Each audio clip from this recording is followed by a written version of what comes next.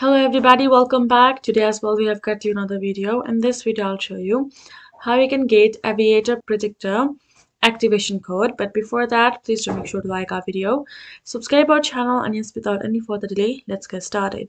Now you can see I have searched GitHub.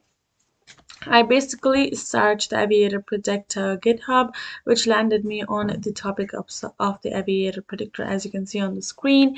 Now, right over here, if I have to simply scroll down at the bottom for a while, you will find plenty of options given for the inquiries of activated predictor app. Right, if you just do that, you will get more of the information regarding it, but regarding the a particular code that we will need, the activation code, that is you will get once you have been registered on the official website of Aviator Predictor. There you will get the free code upon registering. This will require your email and the correct information. Further, once I've added the correct information, you will be able to generate yourself a code, activation code, which will be free upon registering.